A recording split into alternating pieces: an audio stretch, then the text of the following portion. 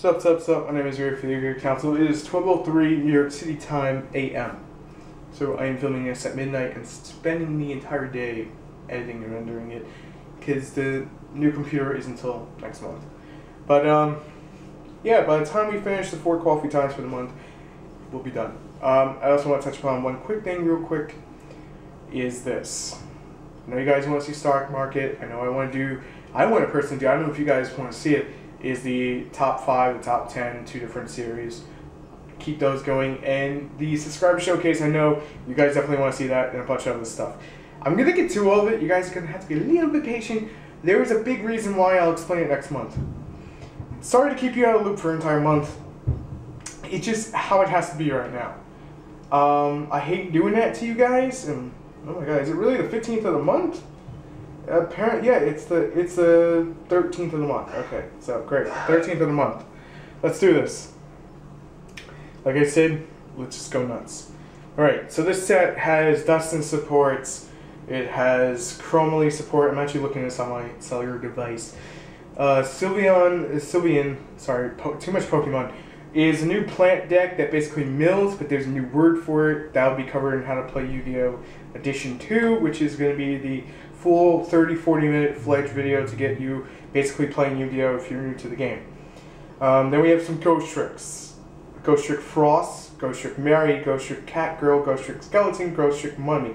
There is a TCG one, but we're going to touch upon that at the end of the video, because we're doing this in order. I'm just scrolling on the phone. Let me talk about Ghost Tricks real quick, because I think that's going to be the first thing I really want to address here, and then we'll talk about the Sylvan archetype. Ghost Tricks are finally going to get what they need. They're not going to be tier 1. There's too much going on with this game, with too many decks to even dare say they're going to be able to compete to that level. Don't get me wrong, I'm not calling them a bad deck. I love them, I play it, but it's like Madolche. It's going to slowly build up, and then maybe we'll see some kind of build just take over, and then now create innovation between the builds, and it'll just go nuts from there. I know someone's going to ask if there's Blue Eye support in here. Honestly, there's really not. Unless you're looking for Skill Prisoner, which is a super rare, which I talked solely on a coffee time about. And that card is amazing, or 101. There's really not much for you here. But I just had to get that out of the way. Okay, so my favorite Ghost Tricks out of the set is Frost, Mary. I don't really care for Cat Girl. I love Mummy. And Skeleton, I'm not big on. I know a lot of people like Skeleton. I just don't really care for him. But that's when I was playing around. Mummy is super good. I like just using the 1, maybe 2 copies. I'm not fully sure on my ratios right now when it comes to that. There's been so much going around, doing and stuff. I just haven't had the time to really sit down, work on the deck hardcore like I really wanted to. So it's a beautiful work in progress. But Ghost Tricks are just really fun to play. It's that kind of deck that you could just pick up. You got to set your monsters. So it's very challenging, I guess, to win against certain decks. But when you do win against them, it's amazing. It's a good feeling. And it basically shows, quite a bit of skill in this game is still left. Alright, the Sylvans, it's Sylvan. It's just so, I may be pronouncing that wrong. I don't want no one killing me. Just so that's clear there. I might have to stop filming just for 1 second and we'll pick right back up. Okay, sorry about that, but like I said, filming in my house, crazy shit happens. Alright, so these guys are plant monsters, and they're kind of like Lightsworn, but 10 times sackier, because they don't really have the consistency of Lightsworn does. And that's kind of not really a word that I would typically use with Lightsworn prior to the new support, but I'm being honest. I don't know if it's because they're plants, I don't know if it's because Konami hates plants. That's my feelings towards that. But honestly, these guys look really cool. I want to build the deck, but every time I do, it doesn't work out, so we'll have to see how that goes.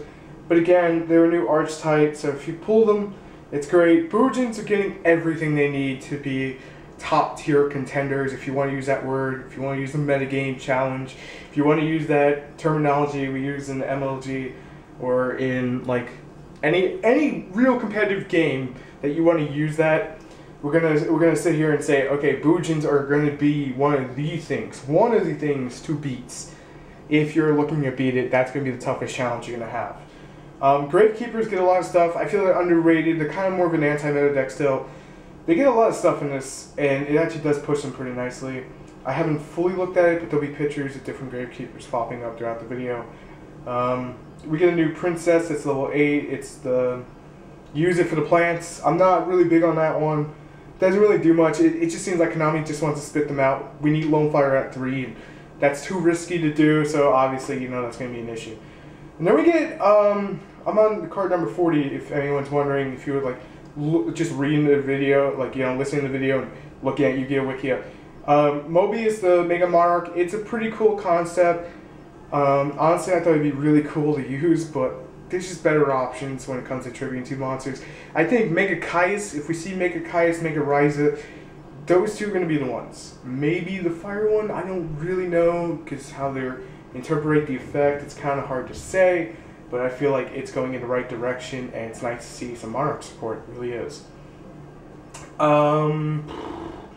We have C101 and 101. 101 is obviously Shark Knight, and it's probably one of my, I may have screwed that name up to hell. I'm not fully sure because I don't see it here just yet. Alright, so going back to that now. Alright, so let me talk about CO101 before I end up jumping on that and about 20 other things. It is amazing. You know why it's amazing? Because it does not die. It just keeps coming back like a motherfucker. Okay, I'm chilling out. I'm chilling out. I'm alright. There's this crazy, like, endless put half your extra deck on the field combo from the set that allows, you know, it's pretty funny. I'm going to have to eventually show that off. There's also number 39 Utopia Roots, which is not Utopia. It's a, think of a rank 1 Utopia. I think it's pretty nifty. Basically, Utopia's effect with 500 attack and rank 1. But here's the gif of it. When it stops the opponent's monster, if the opponent's monster has a rank, the Utopia gains 500 points equivalent to the rank. So say 1 would be 500, 2 would be 1,000, and so on and so on. And then if you get to 8, I guess it'd be around like 4,000, which is just hilarious. Felgrand will poop on it if anyone's wondering, it still will. There's a lot of chaos numbers throughout this. I'm not really a number fan. There's the Ghost Trick Exceed, yeah. How am I screwing that up? There's a Ghost Trick Exceed. I'm leaving that in the video. I'm not even correcting myself. Because that's part of being human. You screw up shit. Left and right. Alright, so Ghost Trick Dolahan. I think I said that right? I just remember, it's midnight. I'm exhausted. I just want to put this video together for you guys. This Ghost Trick halves the attacks of monsters. It's really cool. Basically, I want to say Gale, but it also gains like 200 points for every Ghost Trick. Again, I don't have it in front of me. You guys will. So it's kind of a little advantage here where you can kind of correct me. That's okay. But no, like I said, it's a really cool Exceed, and definitely one that Ghost Trick should be running in 2 to 3. Then we have the Evil Swarm Extinction Knight. I freaking want to rip my hair out every time I see this thing, because it's going to be the Dragossack price, and it's just going to be retarded levels of crap. It's an amazing card. That goes without saying. Rank 4, stupid level stuff, 1900 attack. I feel like if you want to get ballsy, you could run Starlight Road again just for shits and giggles. You really can. Because, alright, I'm stuck on this idea of Starlight Road and Huge Revolution. I prefer Huge Revolution over it, though. Because then they can't like us to remember it back to extra attack. They drop that against you. You have big freaking committed field. And you have that, you know, you have the Huge Revolution face down, at least 2 monsters. Well, at least 2 cards. Obviously, you're going to have the 2 cards. And, like I said, Huge Revolution can still be a dead draw, so I wouldn't really advise it. But you want to be a troll, it's the greatest move you can ever do. I had a friend do it to me, and I just fell on the floor. I was like, I have to talk about it. My subscribers will love this. The people I talk to will love this stuff, man. I love this. But basically, because it destroys the whole board, Starlight Road, free Stardust, or Huge Revolution, free Banish. And it's a priceless thing. But moving on, don't get me wrong, it's going to be the money card of the entire set. Without question, it's a money card. Downward Magician, rank 4, you can put it on a rank 1. If you put it on the rank 1, it's sacky, it's like Gaia, gains more power. I love it, it's dirty, but it can only be done in the main phase too. Alright, jumping right back into it, because I like making little cuts like that. Because stuff happens, and obviously, when you have a household and you're a dad, you gotta do these things. But, going back to it. Alright, I think we were at Downward Magician. Okay, there's Leo, Guardian of the Forest, if I'm not mistaken. It's a level 10 version of Star Eater. Not nearly as good, because they can warning it, bottomless it, compulse it. Well, I guess you can compulse Star Eater, but not... Well, you get what I'm saying. But this thing, basically when it attacks, it's going to freeze everything on the board until the end of the battle. And I think that's pretty freaking cool, and it's still nice to see a generic level 10 synchro. We have a generic 9, generic 10, we have many generic 8 and under. You know, it's nice to see Konami give us something that's, I don't want to say it's broken or poop or bad, I want to say it's good. And that's my standpoint on it. It's good, I like it, I'm happy with it. You know, we don't need thousands of broken things, but obviously for sets to sale we do. There's a rank up Magic Force, another one, the Astral Force, and there's a rank down. The rank down basically says Utopia goes down to rank 1. Zexal fans will recognize it pretty much. There's a new Bujin Resurrection card. There's Ghost Trick Mansion. I don't really care for Ghost Trick Mansion, but it allows for another build. Then we have Share Ride, which is basically another version of Maxi, but not nearly as good because it's only when your opponent searches, if I'm not mistaken, because it's been a while and card never worked out in testing. It seems like a great idea, but it never worked out, and well, it's the continuation of mistake, I guess. You know, like artwork wise, we're not talking card wise. Don't even no. More Sylvian stuff. Ghost Trick Roll Shift, great card for the deck. Definitely love it. If you're building Ghost Tricks, definitely pick some up. I don't know, like a lot of people say to run 3. To me, it comes down to preference. At least run 1. Just again, preference. There's Will of the Monarchs. I don't know too much about that, but to me, that screams more of the Ghost Trick variant of Monarchs. So it looks like we'll have a new version of that coming out soon. And then we get to Skill Prisoner. I've talked about this card before. This is one that you definitely want to pay attention to, because if 101's giving you a lot of problems with sucking up your monsters, this will poop on it. It will poop on effect value. It will poop on a lot of things. And I like saying that. You get 2 uses out of it, not one, so it's like Breakthrough Skill, but better. And yes, I actually went there. The last 2 cards from the Japanese set are 7980. There's a Dustin card, and the other one's a Promise of an Adversary. 81, 82, 83, 84, 85 of the OCG sets, which is the Chromaline Nebula, the number 36, I believe that's the Chaos one, the Heraldic Exceed, the number 18, and Heraldic, it starts with an A and then a U or G, M-E-N-T-A-T-I-O-N, basically, just so you guys can actually spell it out, you can go back, slow it down, are not coming over to the TCG at this time.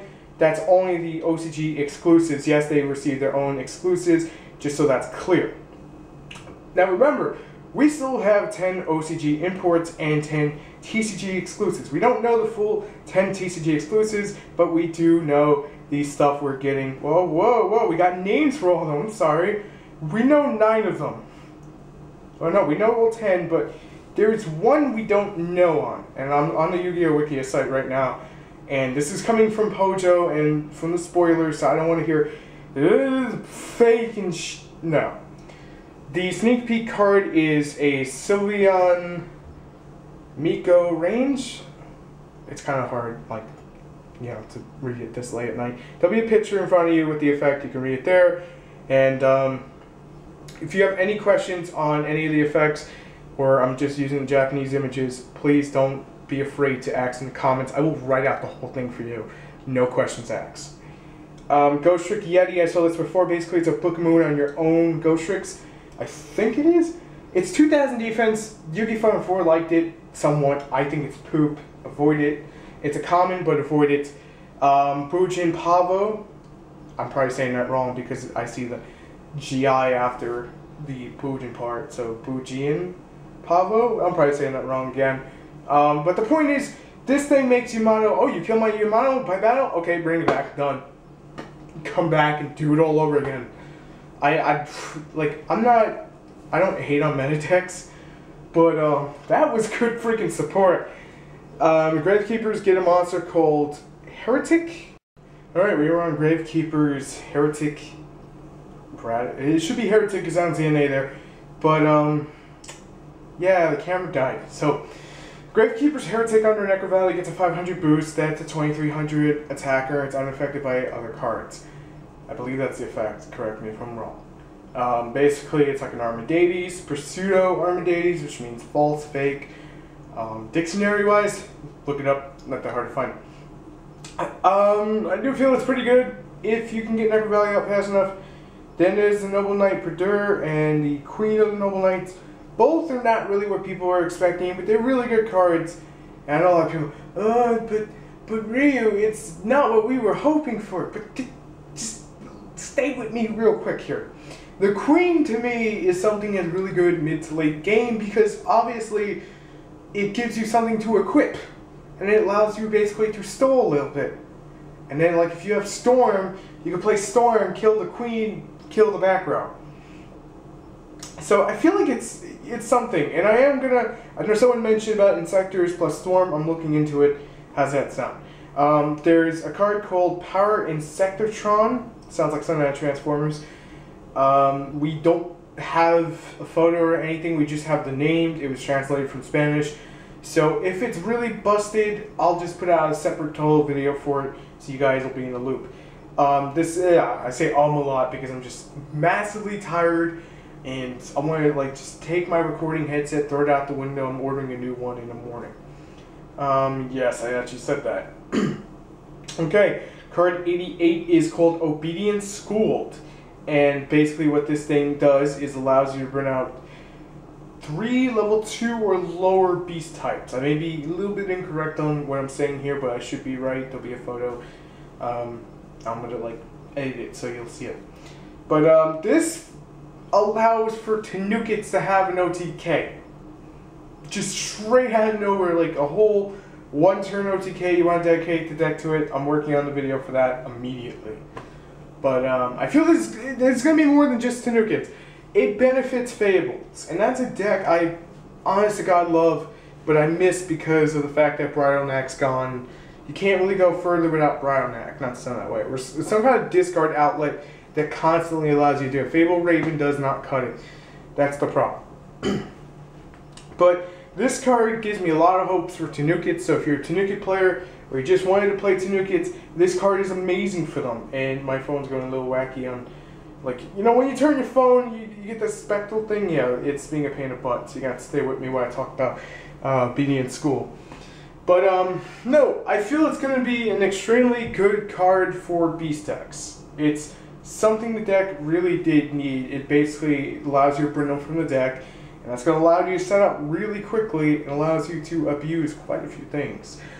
And, quite honestly, the only downside to this is that you can only summon beast types for the turn. There is also a card called the First Monarch. I don't believe we have the effect. If we do, there'll be the photo, and then you guys can read that off. You can like pause it, read it. You get interactive with the video. That's what I like to do. Alright, the last 9-10 cards are Dark Artist.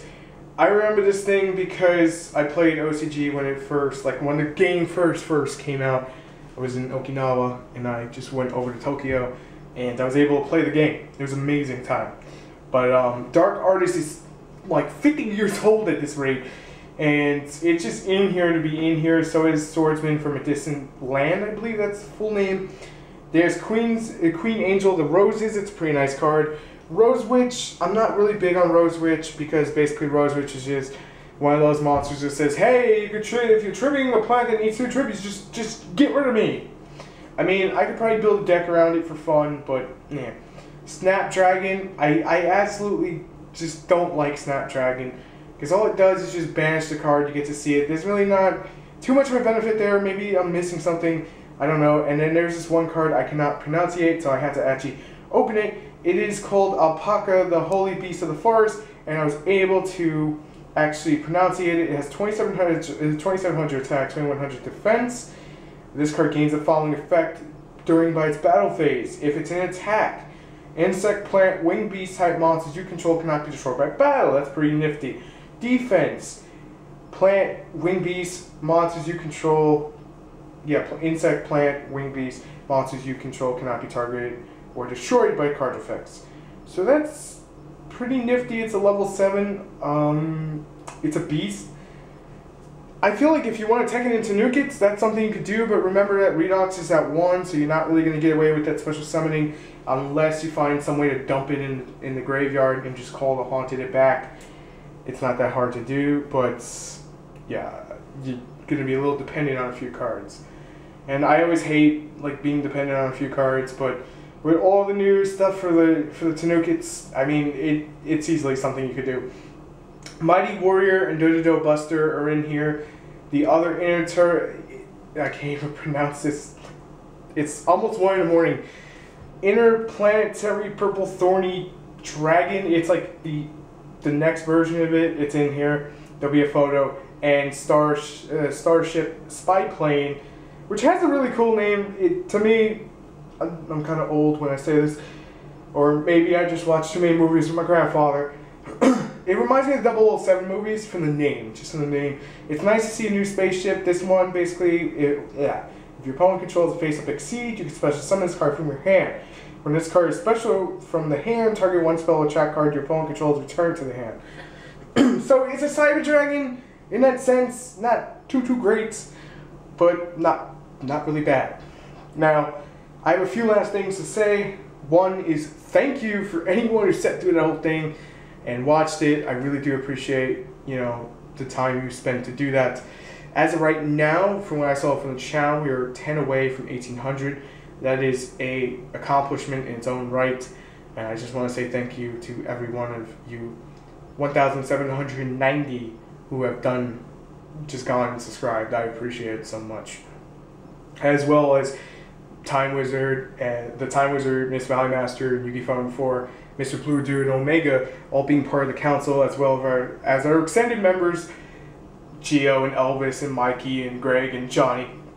Yeah, we could be here all day. There's a whole cast and crew, but whatever. What I'm trying to say is, I know I wanted to be a little faster in the videos. I kind of slowed them down. You'll be in the loop soon. And the 2 monster computers will be built soon. And yes, I actually said 2 because of where I'm heading to. So I need one with me and one just here to be here and be done.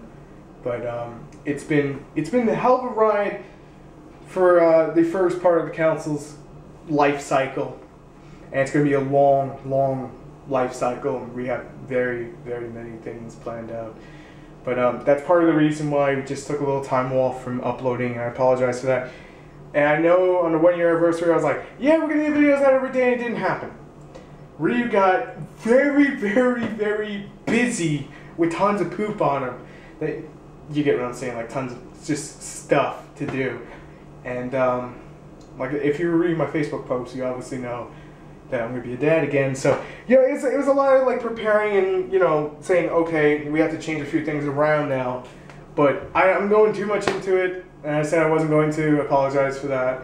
But the set previews and reviews, like we normally typically would do, that became this video, will be back to its normal self for the next set. That's pretty much not a guarantee. That's what we're trying to do. Card versus card will return when the new monster computer's up, because there was so much I want to do with that, but I can't do it because I have to shorten it, and I hate shortening videos because it takes forever to process and then upload them. That's all being worked on behind the scenes and all that. There's a lot of great things coming up this year, and there's a lot of crazy stuff for 2015, and I'm just super excited to share it all with you, and I hope you stay around. And if you're new to the channel and you really enjoyed this video and you enjoyed how informative I am when it comes to actually not just the content on Legacy of the Valiant, but on bringing some of the future to the council and hinting around about it, if you really do enjoy that, please stay for the ride by hitting that subscribe button. If you enjoyed the video, just take a second, hit the like button. I hate asking that. I feel kind of dirty when I do, but I appreciate it if you do. And if you have something to ask or a deck request or just anything, please leave a comment below. We get super talkative. We want to talk to you guys. And if you really want to get super talkative and hang out with us kind of thing, hit us out on Facebook, because soon, just soon, we'll be streaming. But that's it for now. I'm ready for the Yu-Gi-Oh! Council. I'm out of here. Good night, good day, whatever. Peace. I'll see you next video.